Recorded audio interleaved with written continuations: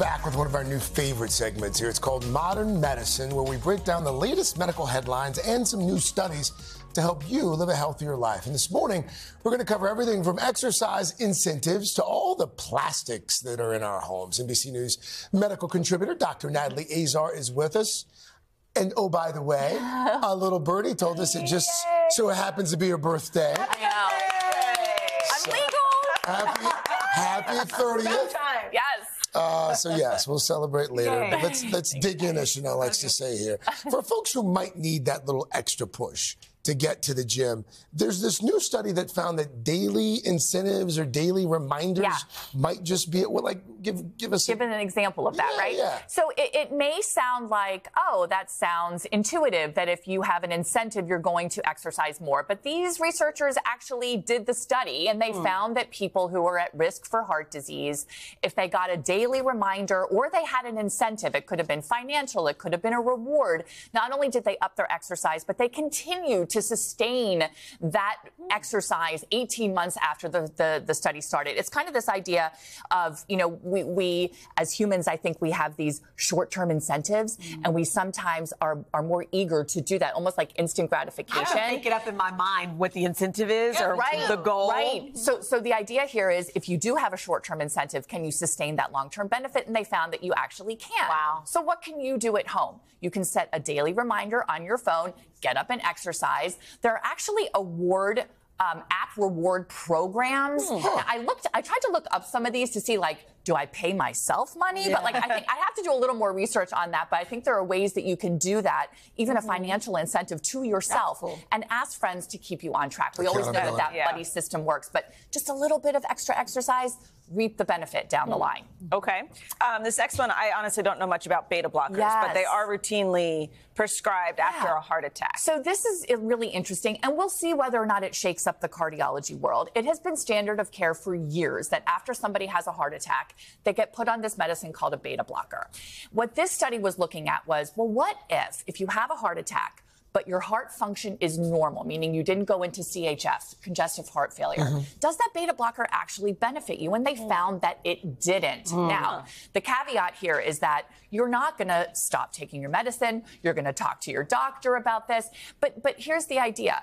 Back when beta blockers first came out, we weren't as good with our procedures. We didn't have other medicines post heart attack that we do now. So maybe the benefit of that beta blocker after a heart attack for everybody is not necessary anymore. Like I said, I reached out to a couple of my cardiology colleagues. They're like, super important, but I still prescribe beta blockers. Is it just because it's what's been done? And so exactly. But I think we always need reminders in medicine. Just because we've always done it this way, it may not need to be this way forever. This grabbed my attention yesterday, and I didn't understand it. It talks about accelerated aging in connection to cancer rates. What does that mean, and how would you know if you're aging fast? So this one could get a little bit kind of complex, but I want to convey what I think the really interesting take-homes here are.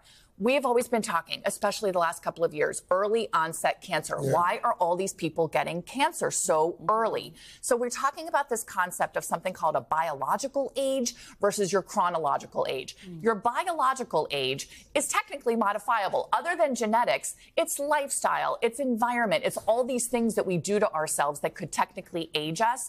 And they found this concept of accelerated aging could be linked to an increased risk of cancer. How they defined accelerated aging, it was 9 simple blood tests of things that you guys might have heard of, like a C-reactive protein and a white blood cell count. And they found that these certain lab tests actually predicted aging. Now, not the caveat, but kind of the thing is well, if you could identify these early, could you screen these people earlier, right? Because we always talk about early onset cancer, you get diagnosed at a more advanced age. Not ready for prime time, but super interesting. Microplastics, really quickly, in full disclosure, this is something that I have become quite fascinated with over the last year or so, because we know that these tiny plastics are in just about everything. Yes, they are. So a month ago, their study, microplastics links to increased risk of heart disease. Well, slow down. The jury is not out on that necessarily, but if you're hearing this and at home you want to make some changes to protect yourself from these micro and nanoplastics, you can. We start with, do we have our thing up here? Nope. Yep. swap. Maybe. I'm going to say it. Okay. We're going to swap in glass. We're going to swap in glass or metal rather than using plastics. Avoid microwaving food in plastics. We've known that for a couple of years. And wash plastic utensils or containers by hand. And just a note on that increased risk of heart disease, they found plaque in artery. Don't know yet if it's an innocent bystander or if it's really causing the problem, but I don't think this is the last we're going to hear about microplastics. Really quickly, that last point there, why? On washing the plastic utensils or containers? By hand. I think it's the heat in the dishwasher that can allow those little micro and nanoplastics to seep all over the place. I know we're out of time, but real quick, because over in the UK, they might have found the secret to happiness. Oh my gosh, I love this. They actually have a class called The Science of Happiness at the University of Bristol. And the students who took this class maintained what they learned, and they basically say, get it out of yourself. Acts of kindness, social connections, focusing on positive events, practicing gratitude, staying physically active, meditating, and mindfulness. But that can make you happy. Don't you always wonder, like, I want to be happy. What is happiness? Do these things, and you will be happy. Happy birthday, Dr. Natalie. Happy birthday. I told her I'm thankful for your life. Hey, thanks for watching. Don't miss the Today Show every weekday at 11 a.m. Eastern, 8 Pacific on our streaming channel, Today All Day. To watch, head to today.com/allday or click the link right here.